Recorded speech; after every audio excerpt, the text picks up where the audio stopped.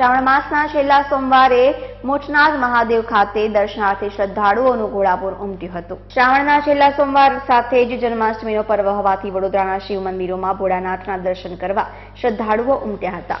શહેરના હરણી રોડ ખાતે આવેલા મોચનાથ મહાદેવ મંદિરમાં પણ શિવભક્તોનું ઘોડાપૂર દર્શનાર્થે ઉમટ્યું હતું. પ્રાંત મહાપૂજન બાદ મહાદેવને પુષ્પોથી શૃંગારવામાં આવ્યા હતા, જેના દર્શનની ઝાંખીથી ભક્તો ધન્ય બન્યા હતા.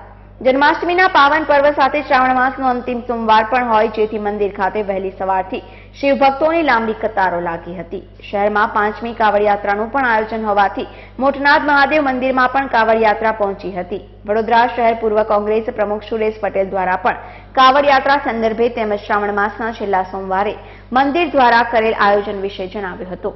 આજે શ્રાવણનો છેલ્લો સોમવાર છે અને કાવડ યાત્રાનું આયોજન થયું છે. 5મી કાવડ યાત્રા છે અને નવ નાથમાં આ કાવડ યાત્રા ફરશે. આજે અહીંયા મોટનાથ મહાદેવ અત્યારે 12:30 1ના અરસામાં આવ્યા છે. અહીંયા પ્રસાદી લઈ અને અહીંયાથી આગળ જશે અને 9 નાથમાં ફરશે. સાંજે 7 વાગે કામનાથ મહાદેવ એની પૂર્ણાહુતિ થશે.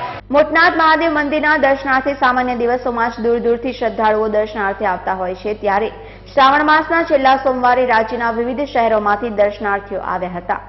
ગાંધીધામ કચ્છથી આવેલા ડોક્ટર અંજના એસ મોદી દ્વારા ઐતિહાસિક મંદિરની ખ્યાતિ સાંભળી શ્રદ્ધાપૂર્વક આજે દર્શનાર્થે આવ્યા હતા અને સર્વેની મનોકામના ભોળાનાથ પૂર્ણ કરે તેવી પ્રાર્થના કરી હતી. મહાદેવનું મંદિર છે બરોડાનું અને ખૂબ જ પૌરાણિક છે અને ધાર્મિક રીતે પણ એનું ખૂબ મહત્વ છે. હું ડોક્ટર અંજના એસ મોદી ગાંધીધામ કચ્છથી આવી છું અને ખૂબ જ એમના વિશે સાંભળ્યું છે. ખૂબ જ શ્રદ્ધાનો વિષય છે અને ઘણા બધા માનતાઓ અહીંયા પૂર્ણ થાય છે.